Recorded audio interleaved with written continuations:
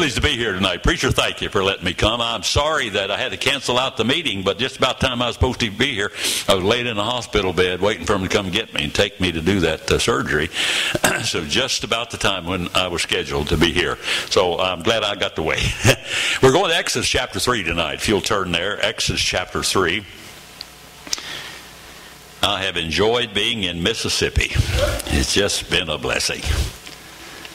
I go back to Nashville, Tennessee tomorrow and have lunch with my wife. And then I'm off to Atlanta, Georgia for Sunday.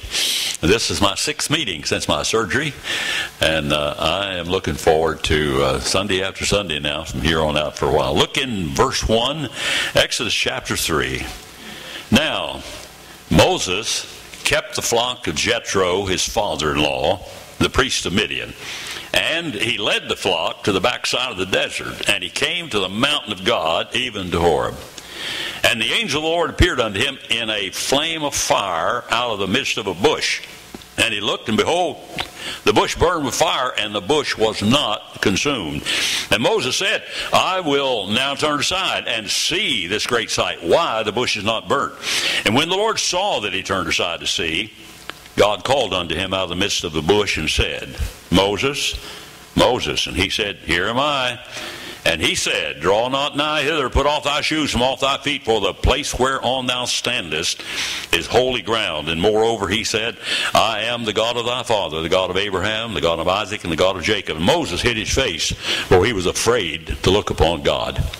Now, this is one of the Bible classics. This is something that most of us first heard when we were in the beginner department of Sunday school. If you had the privilege to be raised by folks who took you to church when you were a child, you probably started learning this in the beginner department, and then you heard it again in the primary department, you heard it again in the intermediate department, and this classic, this is something like Noah's Ark. Everybody knows all about Noah's Ark. And we know about Daniel in the lion's den, and the Hebrew children in the fiery furnace, and David fighting with Goliath, and the crossing of the Red Sea, and the plagues of Egypt, and all. And so we're familiar with this. But now, there's a little bit of a problem with familiarity in the Bible. We get to the place where we get used to it. And it's old stuff. Been there, done that, got the T-shirt. I've heard it and heard it and heard it. So when they start talking about it, we yawn and say, yeah, I know about that. So I can be thinking about something else. Somehow we've got to realize that every time we get into the Bible and any verses of Scripture, I've got to learn how important it is that it be fresh and personal and new. And one of the ways you can do that is to project yourself into the story when you read this. Tonight I want you to be Moses. If you get in the lion's den with Daniel, and you can imagine yourself in there, and these wild lions, and they're growling, and they're just circling you, and you can see their teeth and their claws, and the saliva starting to drip off their chin and everything, and you're not sure just exactly when and what's going to happen, and you need to build up a tenseness and need it. And if you could enter into this thing, think about Daniel down in there. If you could be Daniel in the story, suddenly that story will take on brand new meaning. But our problem is we say, look, that's 10,000 miles away from here, and that's 4,000 years ago. Now, what in the world does that have to do with me here tonight in Mississippi? Well, now, do you agree with me? Your Bible say the same thing my Tennessee Bible says, that all Scripture is given by inspiration of God and is profitable for doctrine, reproof, correction, and instruction in righteousness, that the man of God might be truly furnished unto all good works. Question, is that little story about Moses and the burning bush a part of all Scripture? Yeah, it is. So all Scripture is given for me and you here tonight. And this is just as much for here tonight as it was 4,000 years ago, 10,000 miles away from here. The Bible says in 1 Corinthians chapter 10, 2 places in that chapter, it says, the things that happened to those people back there in the Old Testament happened unto them for our ensamples. God said, I put that in the Bible for you. So what does this mean to you? Does this have a message for you tonight? It has a message for everybody here. And if somehow I could figure out what it is. You remember that little passage over and over and over in the Bible? It says, he'd have near to hear, let him hear what the Spirit saith of the churches. And the Lord has something, and I hope everybody will get a little something, that nobody wasted their time coming to the service tonight. Now, I want you to put yourself in the story, and you be Moses, if you will. Now, in verse 1 it says, and you keep your Bible open there, because we're going to work our way down through it and have a little Bible study here. And it says, Moses was out taking care of the sheep of Jethro and his father-in-law. Somebody tell me how many sheep we got there. I have no idea. How much is Moses getting paid to do? I don't know. His wife Zipporah, where's she? Well, we know that she's back with her father Jethro, and whatever children they have at that time, they're all back there. And how much money is he getting paid? I don't know. He's probably getting house rent free, and Jethro's feeding the wife and kids and all, and getting some kind of salary. And we don't know a whole lot, but we do know some things about it. But in verse 1 it says, he came to the backside of a desert. That's the first thing to notice. It's the backside of a desert. Wonder if anybody here's ever been on the backside of a desert. It's got a very interesting trait. We have an expression up in Murfreesboro where I live. I think you could pick up on it pretty quick. We say, it was so still that you could hear a pin drop. Yeah, that's quiet. And now sheep don't make noise, and they're just so quiet. Now, I don't know if you've ever been on the front side of a desert, but it's pretty quiet on the front side of a desert. But you get on the back side of a desert, it's really, really quiet.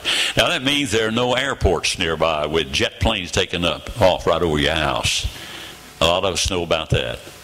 There's no train tracks anywhere near this with rumbling trains going by, clicking on those rail joints. We don't have any expressways here with big tractor and trailers hitting those cement bumps and bump.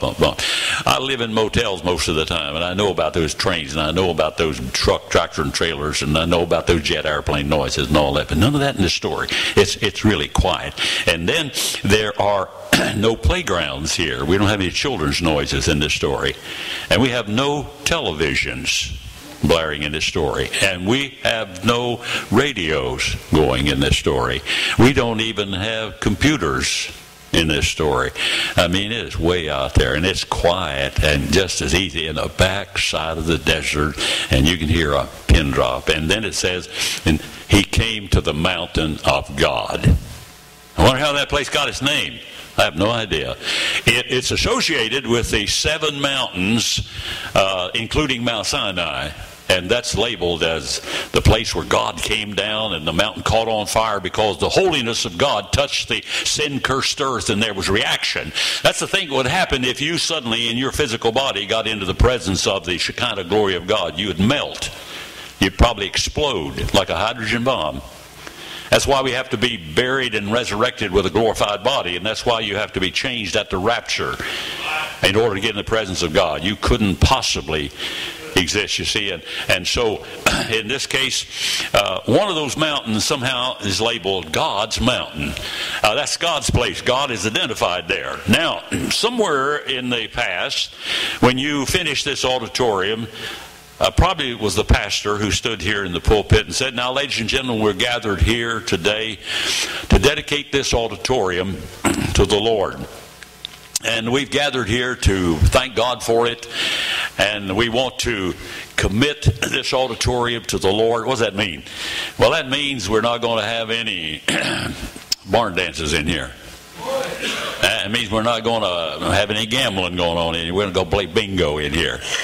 And we're not going to have any rock and roll going on in here. And we're not going to have no beer drinking in here. See, and all that stuff. This is God's place. We have set this aside, and this is the place we come, and we come to meet with God and to worship God. And so this is God's place. And what we did, we came in here tonight and we sang and we listened to the children sing and we heard these young people sing and we had prayer together, and I opened the Bible and read, and we quieted ourselves down and we got as quiet as a mouse, or as you could hear a pin drop. So both of those characteristics in verse 1 are just as true here right now tonight as it was 10,000 years ago and 4,000 miles away. And it said, now in verse 2 it says, and the angel of the Lord appeared unto Moses in the burning bush. Now, now you got to be Moses. Can you imagine? Every time you see an angel show up in the Bible, the first thing that comes out of his mouth is, fear not, don't be afraid. I mean, it petrified people. You want to understand, you want to know how that must have felt? What would you do if suddenly an angel, let's suppose while I'm talking, suddenly a big 8-foot angel just showed up right there on the platform, glowing at about 50,000 watts. What would happen? I'll tell you, first thing that happened, I'd stop talking. I'll tell you, the second thing that happened, I'd stop breathing. And probably you would too. I remember when I was a little boy, I don't know how to interpret this, and I don't know whether to believe it or not, but I do believe it, and you don't have to believe it. But I slept in a room with 3 brothers, and across the hall was another bedroom with my 2 sisters. And my mom and dad slept downstairs, and my mom came about 2:30, 3 o'clock in the morning, and she came running up the steps, and she shook my older brother, Hobart, and said, Hobart, you all right? Yeah, Mom, what's the matter? He was rubbing his eyes, and she shook me. I'm number 2 in the family. She shook me. Tom, you okay? Yeah, Mom, I'm okay. Well, what's the matter? Never mind. Kurt, are you all right, Kurt? Yeah, Mom. How about you, Wilton? Yeah. She ran across the hall. Margaret, you okay? Yeah, Mom. Evelyn, what, Mom? You okay? Mom went back downstairs. All of us tossing around and we all the way back to sleep. Next morning at breakfast, said, Mom, what's going on? I don't know, she said. She said, but a big old angel was standing on the foot of my bed. And she said, I was sure I had read somewhere. She wasn't much in the way of biblical knowledge, but she said, I read or somewhere, or I heard a preacher say that the angel of the Lord came and carried some man away to heaven. You remember? And then she said, I just thought sure the angel had come and got one of you kids. Now, I thought she was dead and I'd come to see. Now, I don't know what happened, but I know one thing. I get goosebumps just talking about it. It just petrified me to think about it. Next morning we just sat there with our eyes open, because Mom said an angel came. Later on, Mom was trying to put that all together, and she said, Tom, I've been thinking about that for years. She said, I don't know, but she said, you're the only one that ended up being a preacher. I think maybe the Lord might have come and touched you that night to make you a preacher. I don't know, that's not very biblical, so I'm not going to build any foundations on it. But you talk about grabbing us now. None of us kids ever forgot that. Now, if this angel shows up, you know what would happen as soon as we got through with the service? There'd be a little pocket of people right over there, and there'd be a little pocket over there, and over in here, and over there, and back in there, and back in there, and out there on the parking lot, and we'd be whispering to one another. And we'd just kind of slide off and go home. And then Sunday when you came, you wouldn't be able to find a place to park. And when you came in the building, even if you did find a place to park, you wouldn't be able to get in this auditorium, because everybody would be here to see if an angel might be going to come again. Now, think about how it must have affected Moses. Suddenly, there is an angel. And it showed up. And Moses said that when the bush caught on fire, verse 2 says, the bush burned and burned and burned and burned and burned and burned and burned and burned, but it didn't burn up. No smoke was going up from it. It was just glowing and glistening and just burning, a fiery burning, but it was not being consumed. I saw something in that, personal. I began to realize that we have another old expression that I've thought about all my life. I remember up in Elkton, Maryland, years ago in my first church, we got to thinking about this revival meeting we had, and I'll tell you, some of our folks got real fired, and we said, I'll tell you, old Joe, he really caught on fire for God. What does that mean? When a guy catches on fire, we simply mean he got fired up. He got stirred. I had a French lady in my church, and she wasn't used to all of our expressions and everything. She hadn't been in America very long. And I got up one Sunday and I said, what we need for this church to catch on fire. And she came up after and said, Pastor Wallace, why would you want your church to burn down? She just didn't get it. Okay, but we understand, don't we? When somebody catches on fire, when they get excited, they get stirred, we say we get a revival going in our heart. I mean, this gets exciting. The music sounds better than it ever has before. Praying brings tears to our eyes. The Bible is fresher than it's ever been, and suddenly it opens up and we start seeing some things we haven't seen before. And when you get on fire, and the Bible says it burned and burned and burned, but it wasn't consumed. And I found out that it does not consume you when you burn for God. I've gone into the pulpit over and over again, tired and weary and worn out, and sometimes sick. and I get better in the pulpit. It just energizes you. When you get up and start preaching, it just energizes you. Suddenly you get more energy. In fact, I get hyper. And when I get through preaching and giving the invitation, man, I get all through and getting ready to go, and I'm going to take my wife out to Sunday lunch, right after church. We go out to the car in the parking lot. She says, "Oh, no, you get over there in the passenger seat. You're not driving. You're too hyper. You're going to have a wreck and kill us." And she won't let me drive it on Sunday. Now, it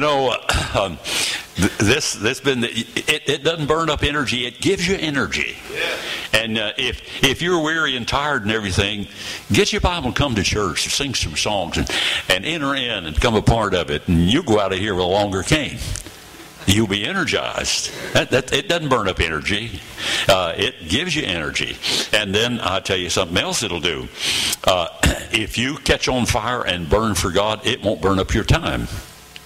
If you'll take time out for God and come to Sunday school, morning service, Sunday night, Wednesday night, when you're having special meetings, if you'll give that time to God, I'm going to guarantee you on the authority of the Word of God that you will have more time to get your stuff done than you would if you take that time and use it for yourself.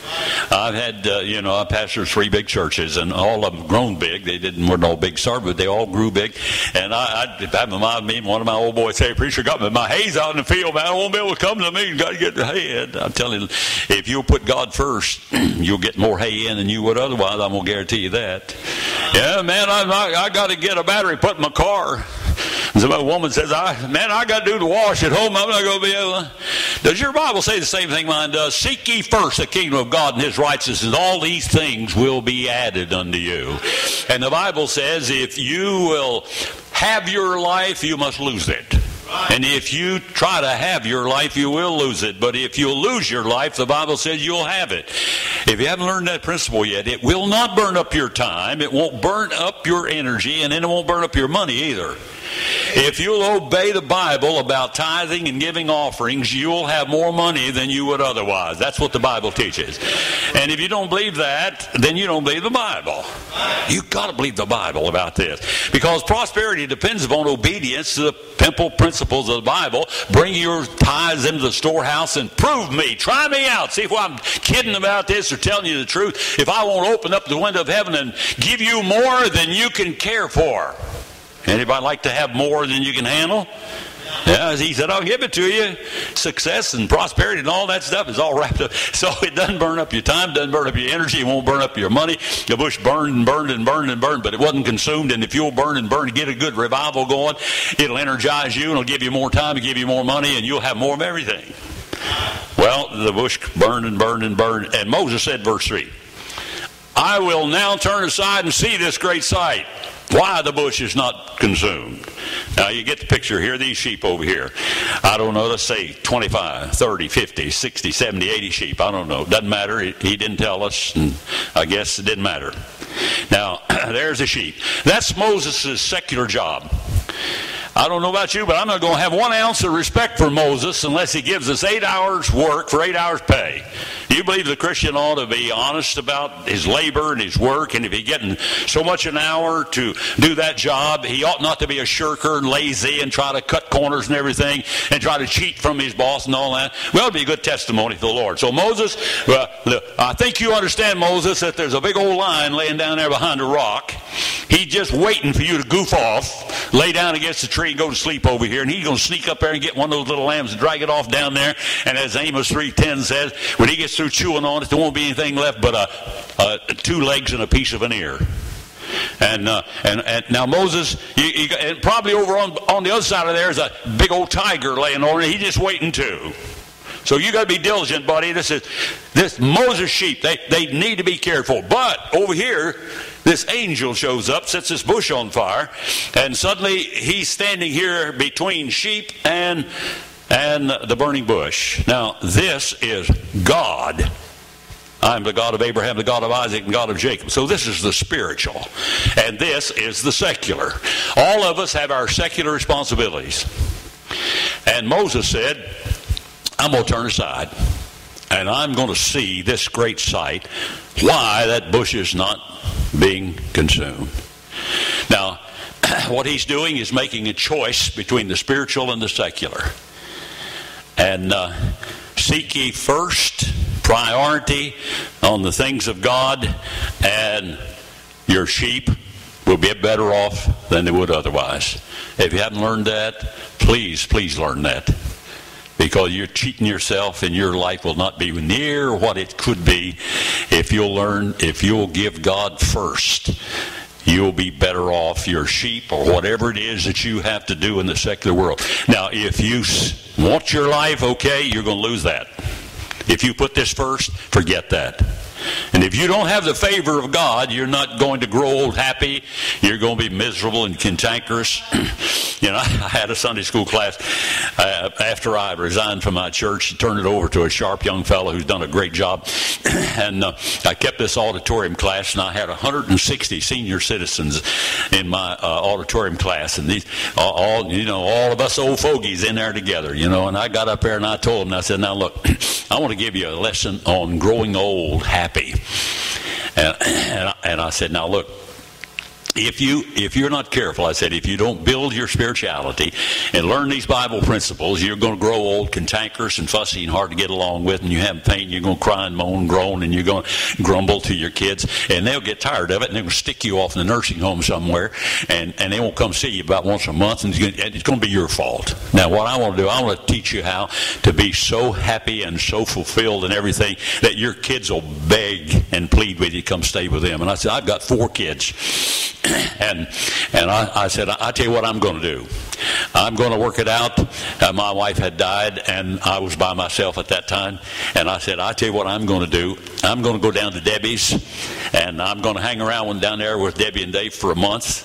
And I'm going to be such a happy old man, and I'm going to be such a victorious, positive, definite kind of person that I tell Debbie, Debbie, I'm getting ready to leave. I'm going down to Tom's in Dallas. And no, Daddy, no, I don't want you to go. You stay here. And I want her to cry and beg and plead me to stay there. And no, I got to share with the other kids. So I go down to Tom's, and I spend a month with him, and I tell him I'm getting ready to leave. And he begs me, and his wife says, no, you stay here with us.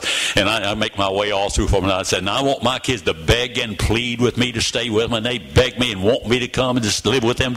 I said, now I want all 4 of them begging me and pleading. I don't want none of them to say, no, Dad, we don't. And after I got through with that lesson, one of my guys came up and said, Preacher, I'll tell you how you can get that all worked out for you if you want to. I said, all right, tell me. He said, you tell them kids that you're going to spend a month with each one of them, and then you're going to rotate back and forth, and you tell them that wherever you are when you die, they get all the money. Guess that might work, huh? That old boy had a carnal mind, didn't he? Okay. All right. Now, the Bible says that the bush burned, but it wasn't consumed. And Moses said, I will turn aside and see this great sight. So he made his decision in favor of the spiritual and see why this bush is not burned. And the next verse ought to just jar your socks off. He says, when the Lord saw that he turned aside to see, then God spoke. And I want to tell you that if he hadn't have turned aside, God wouldn't have spoke. Right. And you'd have the end of the story right there, and Moses wouldn't be in your Bible. Right. Okay? And if you don't turn aside, you won't be in God's plan either. If you don't respond when God speaks to you about that particular position, that class, or that bus route, or that deacon, or that choir, or that usher, or whatever it is, if you don't turn aside when God calls, you're going to miss it. And you're going to miss joy and happiness and contentment and satisfaction and provision and blessing. And you're not going to grow happy, and you're not going to know what life. And when you get to the end of it, you're going to say, man, I wish I could go back and do this so right. Life's just not been really happy. Instead of saying, man, I'll tell you, life has been wonderful and all of this, and I get to go to heaven too. You see? Now think about it here. When the Lord saw. Preacher, when I read that verse, I get scared. I wonder how many times I've missed it. I was busy. I had my sheep. I got to take care of my sheep. And as a result of it, God didn't tell me about 2.5, 3 million people down there. He just didn't bring that up. In this case, Moses turned aside. And as soon as he did, the Lord said, Moses. Now wait a minute. Is that how he said it? I don't know how you read the Bible, but when I read this, I thought, now, God spoke. This is Almighty God. Now, God, according to the doctrine book in Bible school, they taught me God is omnipotent, total, all, complete, potent, powerful. God is total power. And He's omnipresent. He's totally everywhere all at the same time and all of time. He's been there, and He always will be there, and He's everywhere at the same time. Omnipresent and omnipotent. He knows everything about everybody and about everything that there is in creation. And I imagine God's getting ready to say something. He's getting ready to call Moses. Moses. I can just picture God. In my mind, I pictured God standing on this great big cloud. He's about 15 or 20 feet high, and He's got His hands all stretched out, up toward heaven. And here's Almighty God. Just picture Almighty God stand down on this big old cloud. And over on that cloud, right next to Him, is about 100 big, beautiful angels with big silver trumpets just waiting on the signal. And over on that cloud is about 100 big old angels with big silver drums with their drumsticks waiting. And God points, and you hear a drum roll that would just like vibration of thunder through the universe. The loudest, thunderous noise you ever heard in your life, that big drum roll. And then He points over there, and you hear a blast that's never been equaled. And then God makes His announcement.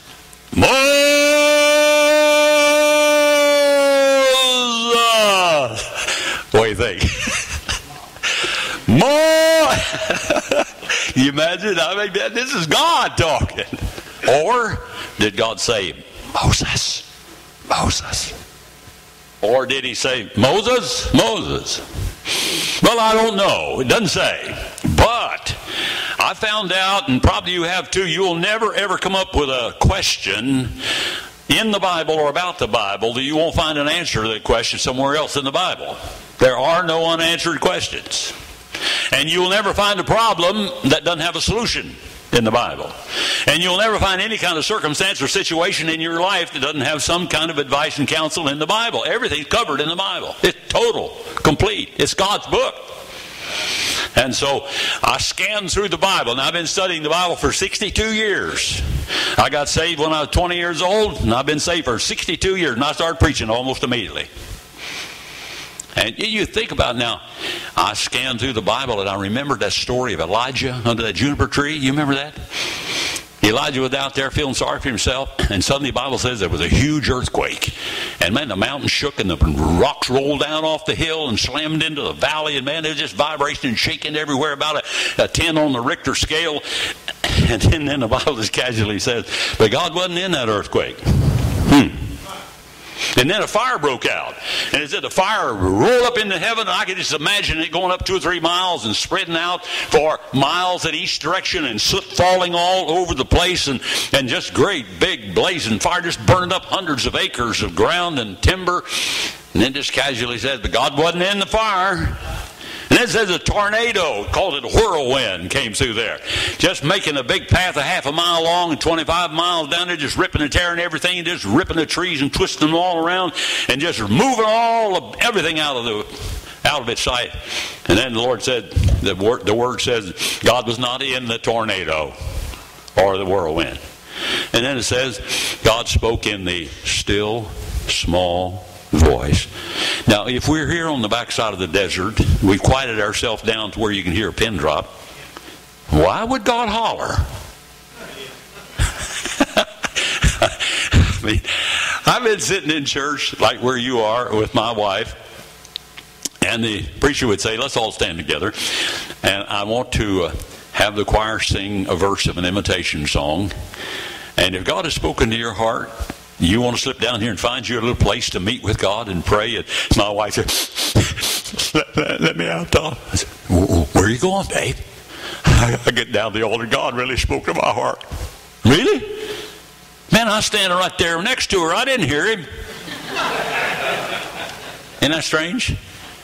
When God speaks to you in a church service, you're the only one who knows it. You know, a lot of times it's been me. I'd start out and my wife would grab a hold of my arm. Where are you going? Where are you going? I said, God really spoke to her. She didn't hear him. And then something. Man, he that hath an ear to hear, let him hear what the Spirit saith. You fellas have it like I do. My wife say to me, honey, I say, what? She said, I wish you'd get yourself a hearing aid. I said, I don't need to get a hearing aid. I just need you not to start talking until I start listening. Now, we got to learn to listen. The Lord said, Moses. Why did he say that twice? I don't know, but he always did. You remember in Genesis 22? Abraham. He actually said Abram. Finally changed his name to Abraham. Twice. Why did he say it twice? In Genesis 28, Jacob. Why did he say that twice? In 1 Samuel 3, Samuel. Acts chapter 9, Saul, why persecutest thou me? Mark chapter 10, Martha. I guess it's Mark, maybe Luke 22. Simon, Satan hath desired thee to sift thee as wheat, but I prayed for thee. Remember on the cross? Eli, my God. You remember when Jesus talked to Nicodemus? Verily, truly, double truth, double importance, double significance. Why do you always say that twice? I think I learned, I'm not sure that it was this way, but I was walking through the Atlanta airport. I got off an airplane down on Concourse A, gate 1 or 2, way down there at the end.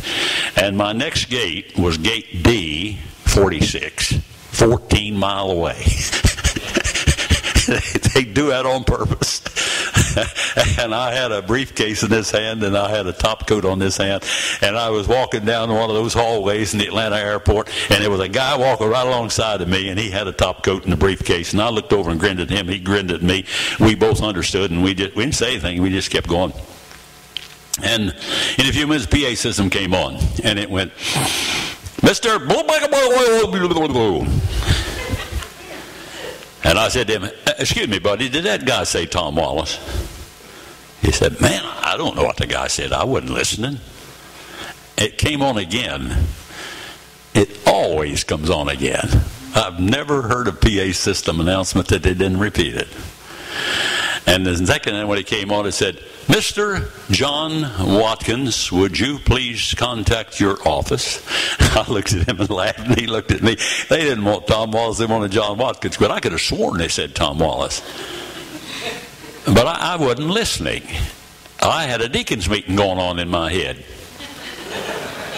And I had 2 or 3 problems bouncing around in my thinking capacity. And I had 10 or 15 things going on, and I usually always do.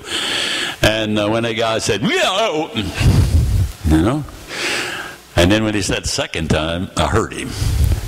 Now, every one of us have all kinds of things going on.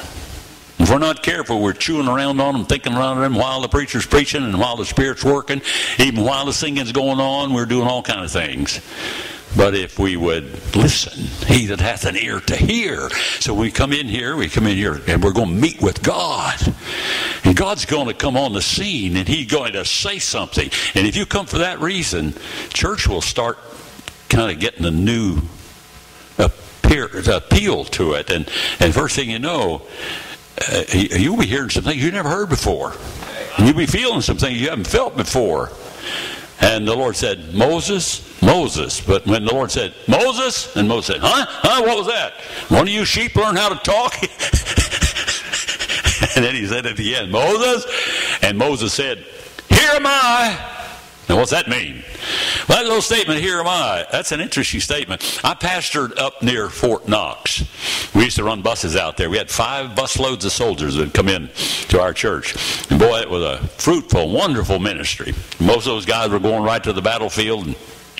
And they tell me that they'd have all these young recruits all lined up. They'd bring them in there and shave their hair off their head, and put the boots on them and old baggy breeches and everything.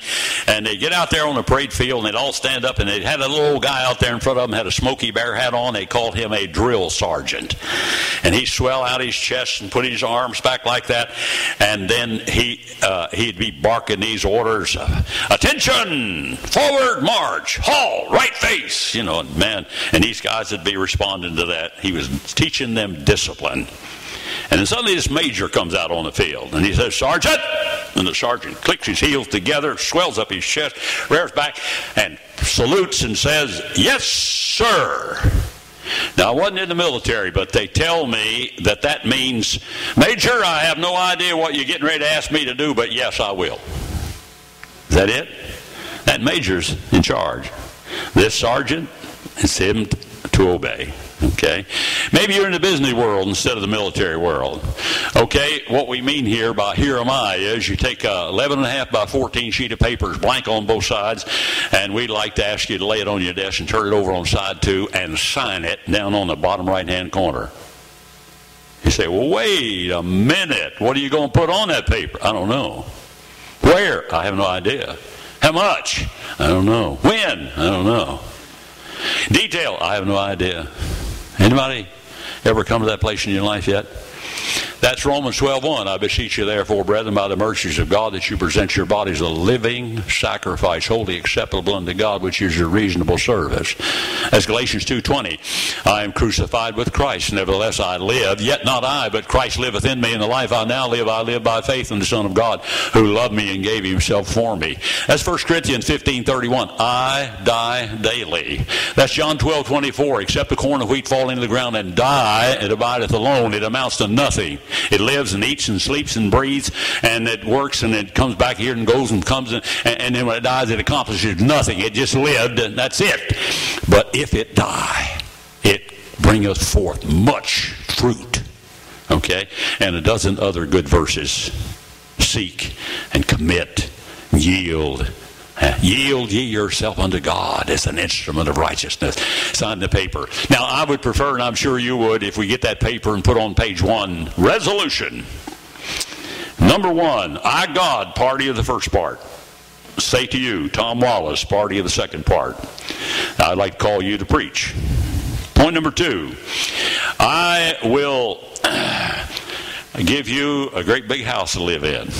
Point number 3, here's what your salary's going to be. Number 3, 4, here are the benefits of insurance and your telephone, and we're going to furnish you a car, and et cetera, et cetera. And point number 6, 7, 8, 9, 10, 11, 12, 13, and on side 2 all the way down to the bottom, and a place for me to sign.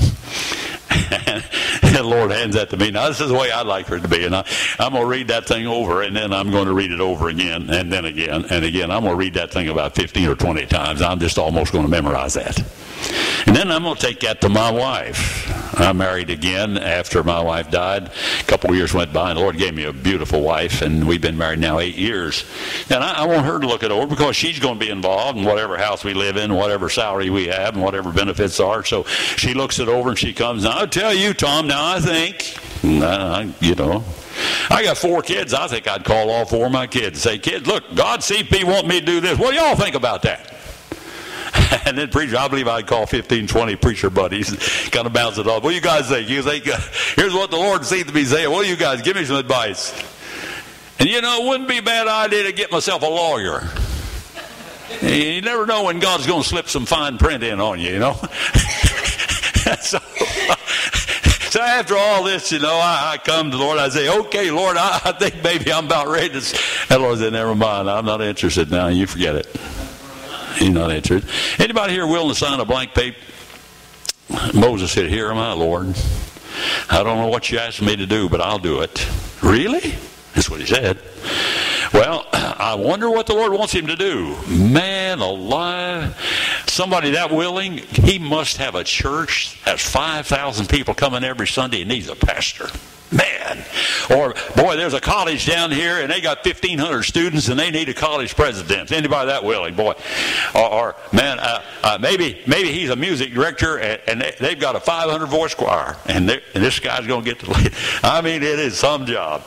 Wonder what this is going to be. And the Lord said, now, Moses, are you sure? Are you willing to do it? Yes, sir. You do anything I want you to do? Yes, sir. Any place? Yeah. Any salary? Yeah. Yeah. Any conditions? Yeah. Don't matter about anything? No. Wow. I wonder what he's going to say. He said, okay. Now you're really sure? Yes, sir. Okay. All right, sit down there and take your sandals off. Take off my shoes? Yeah. That it? Yeah. Okay. I said I would. So he sat down and took off his shoes. And the Lord said, hey, I believe I got my man. He said, Moses, I got about 2.5, 3 million people down in Egypt, and I've been looking for somebody to go down there and get them for me, but I wasn't about to ask anybody to go who wouldn't be willing to take their shoes off for me. You see, does your Bible say the same thing mine does? He that is faithful in the little nothing things, I'll make him ruler over many cities. Sometimes the Lord says in a Sunday service, and your preacher's preaching, and he says, let's stand together. God has spoken to your hearts. Would you slip out of your place and come down here to the front and meet with God and let him talk to you? And he's saying, you want to take your shoes off? And the Lord's moving your heart, but you say, nah, man, what'll everybody think? It's almost lunchtime, and no. And we resist. Okay, you'll never know about the 2.5 million people down in Egypt. Sometimes the Lord asks me to do a little something insignificant, nothing thing. He just wants to see if I'm listening. And if I respond to that, that opens another door. And if I respond to that, that opens another door. And after a while, you can't imagine the doors that are open and the things that God will say to me and illuminate my mind and show me things that I never otherwise would see. He that hath an ear to hear, let him hear. And the Lord usually says, you want to take your shoes off? And then the Lord said, Moses, take your shoes off, for the ground whereon you stand is holy ground. Now, a question here, what in the world made it holy? Well, there wasn't real estate value. You could have bought all of you wanted for a couple dollars an acre. Man, it's way out there on the backside of the desert, and there's nothing out there but scrubby couple little blade of grass there and there. Take a half a day for those sheep to find enough to satisfy them, you know. But I tell you what made it holy. Same thing that made Abraham, and Jacob, and Samuel, and Saul, and Martha, and Eli, and Simon. And every one of those cases, without exception, God came down and met with an individual human being and gave some kind of a message, some kind of a leading. Okay? Now, we've come here tonight, and this is just our regular Wednesday night service. It's wonderful to be in the house of God, and then we come back on Sunday morning, Sunday night. And my Bible says up there in Nashville, I read my Bible, and I think your Bible down here in Mississippi probably says pretty well the same thing. It says, if 2 or more of you are gathered together in my midst, I am there in your midst also. God is here. That's what this book says. You feel him? You hear him? You aware of him? Or is this just a matter of come to church and hear something and sing a couple songs and go through a motion and then go on our way and go about our business? It gets to be that if you're not real careful. But if I could suddenly become aware that God is here every time I come in this place, we could get goosebumps again. And God would speak to us about things that, we've missed. And it wouldn't be just habit and routine and come and go. It'd be, man, I'm going to get over there and I want to get ready to hear God. Holy ground. Okay? Because God is here. And he'll be here again Sunday for Sunday school. He'll be here again Sunday morning when the preacher preaches and when the choir sings. And if you'll listen, if you get to where Moses was, God will set that bush on fire, and you won't be able to wait to get here, because this will be an exciting experience. Let's stand together with heads bowed and eyes closed.